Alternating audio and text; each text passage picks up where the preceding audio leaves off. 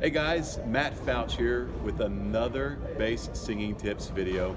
I'm with Matt Davis tonight and he sings with the Ball Brothers. Now we are in Red Deer, Alberta, Canada for the Canadian Gospel Music Celebration. And Matt and I were recently talking about just tips for bass singers that are younger, that are new to singing bass. Now I have a similar journey as far as once I got into singing that you have had. Now, Right. I did not have the training, the learning, if you will, that you did, because he went to school for music. He sang in a very, I say the word prestigious, but a very popular vocal group in college. So I wanted to have Matt share with you guys some bass singing tips, because most of the guys we've had on here have been my age or older. So Right. I love to always Right. get the perspective from some of the younger guys that are in gospel music. So Matt, tell all the folks listening your name, not your name, we already said that, but tell them your age, Sure. you know, kind of a little bit of your singing history and the things you've learned over your years of singing so far.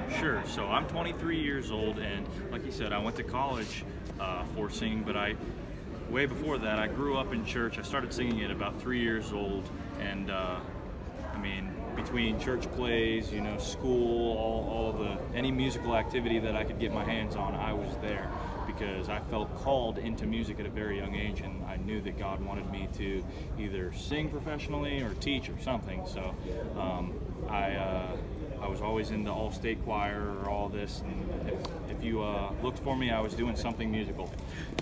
So I went to college for music, and I was in the Voices of Lee under Danny Murray, and he was a great coach. He taught me a lot about bass singing, the number one thing that he taught me was all about relaxation. For a lot of new singers, you always are going to get up in front of a crowd and you're going to be nervous because you're thinking about what those people are thinking about of you, or how you look, or how you're sounding, and none of that is important. The most thing that is important for a bass singer when you get on that stage is to relax. No one's going to shoot at you, hopefully. So the voice is a muscle, and when you tighten it up with your nerves, you actually are pushing it higher. So tenor singers, they can get nervous and get away with it. Bass singers, we can't be nervous, we have to relax. Our vocal cords have to be relaxed. And the main thing that you want to do is you want to breathe in, fill the diaphragm with air, then the lungs, and push from here. If you breathe in and your shoulders go up, you're breathing incorrectly and you're causing tension and getting nervous probably. So you want to take a deep breath from here, fill the lungs, and then push from the bottom. And that's how you're going to produce your best sound. Another thing that you want to think about is the resonating chamber. So you have a bunch of holes in your head, and that's where you want that sound to go.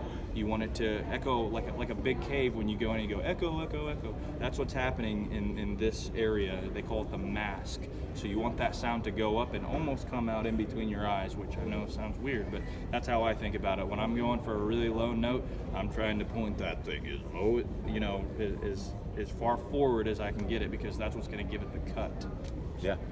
Well, and we hear a lot about all the different techniques, the Right. different styles, and they all have different names. Mhm.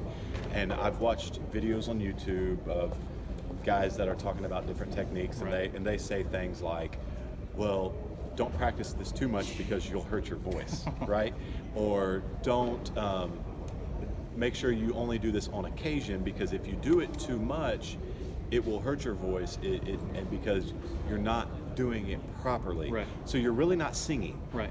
You're making a Noise. a noise that just happens to be in a low frequency. That's correct. And for some people, they're getting away with it and all that, and it doesn't frustrate me. Right.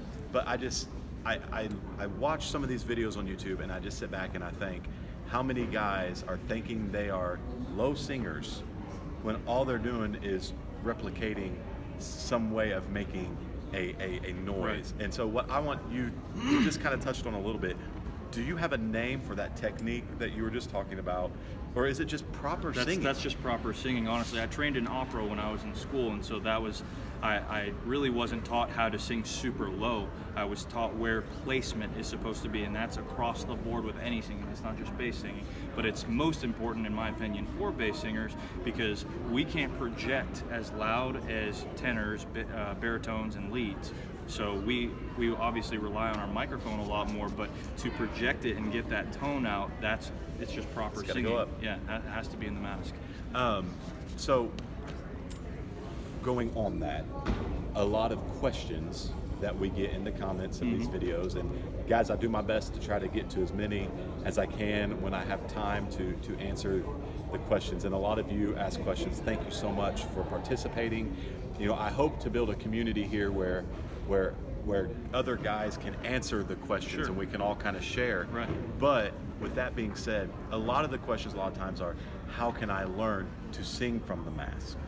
So is there an exercise or anything that, not necessarily give us a demonstration, Right. but try to explain to them a little bit, how can they figure out if they're getting that tone placement where Right. kind of where it needs to be, or is there something they can do to work on that? Sure. So most of the time, singers are going to start when they first start. Singers sing from their throat, and so you get a very That's the tone that is going to come across, and especially bass singers, because you can produce low notes from your throat. Well, and you naturally, when you first start singing, you naturally think, I got to do this Right. because I got to sing lower, Right. and you think and push down because Right. I got to sing down, and so you automatically just start, Right.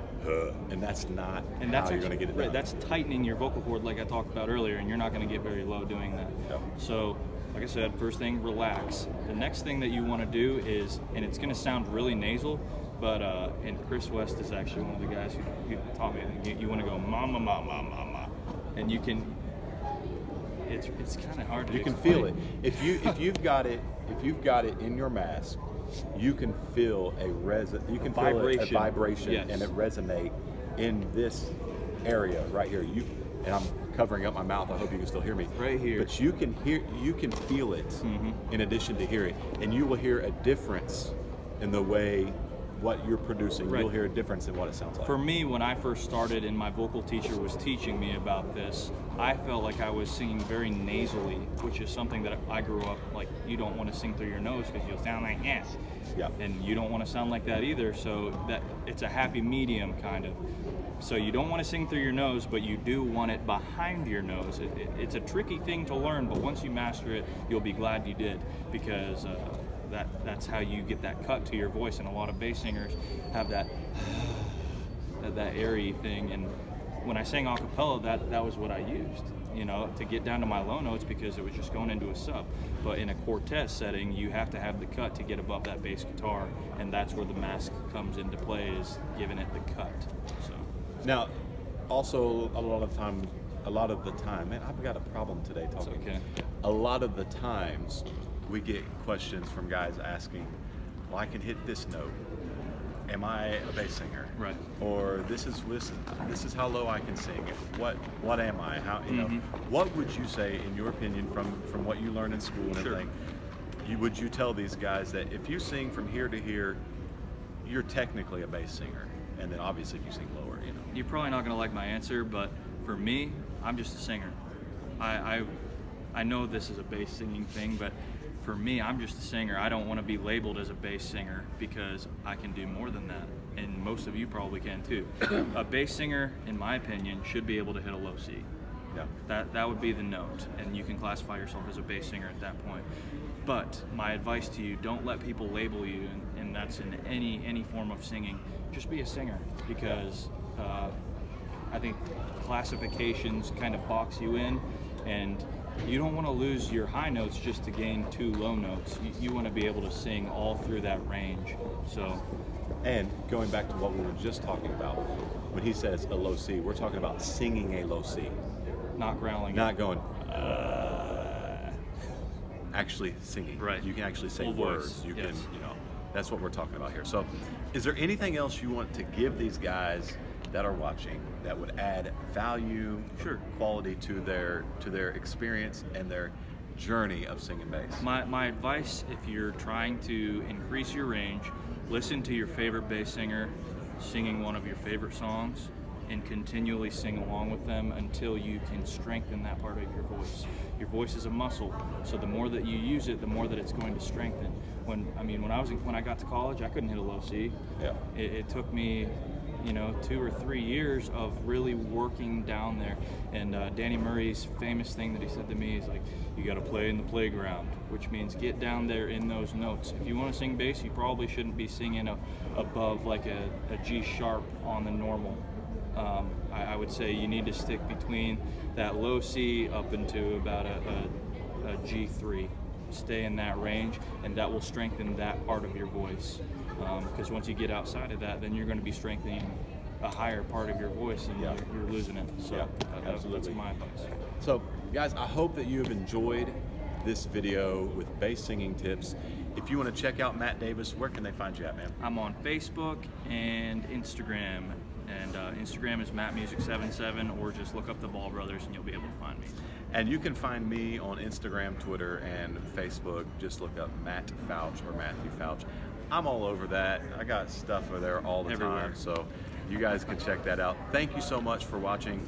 If you're watching on YouTube, please make sure you subscribe, like, comment, hit the bell so you get notifications. Ding. And if you're on Facebook, make sure that you like the page and you're getting notifications for that as well. Like and share, all that fun stuff. And comment. Yes, that's big too. Yes. So thanks so much for joining us, guys. We hope you enjoyed this bass singing tips video. Until next time. We'll see you.